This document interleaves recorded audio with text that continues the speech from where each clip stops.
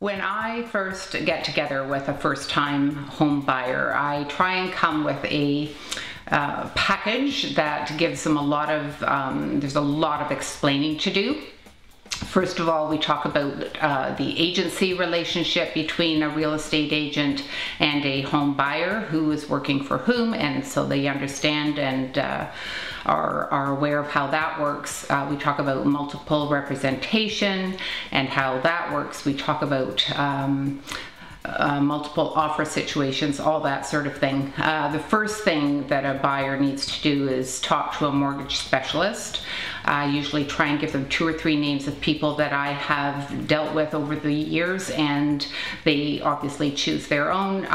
Pre-approval is key, and so that they can go in and know exactly how much money they can spend. The banks will often pre-approve for beyond a couple's comfort level, which is fine. So we just try and gear our search to a level of income property that they're comfortable with. I also take a lot of the plain language forms, so a buyer representation agreement, I give them that in plain language because it's a lot of legalese. We go over that, we go over the working with a realtor brochure. I also take an agreement of purchase and sale in plain language form, a confirmation of cooperation so that they understand what that's all about.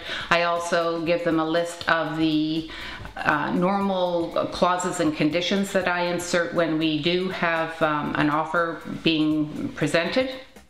And then when you get into an offer situation, which can often happen very quickly, they're prepared. They know what an agreement of purchase and sale looks like. They know what conditions are going in and the why. They understand how many days we have in order to fulfill those conditions. So I just want my buyers to be well prepared for the process. And as in anything, when you're prepared, it's much less stress on everyone. I always encourage them to look for areas. I take them to different areas. We talk about different areas, the pros and cons of that. I encourage them to go armed with my business cards to open houses that are being hosted by other agents in the neighborhoods they're interested in.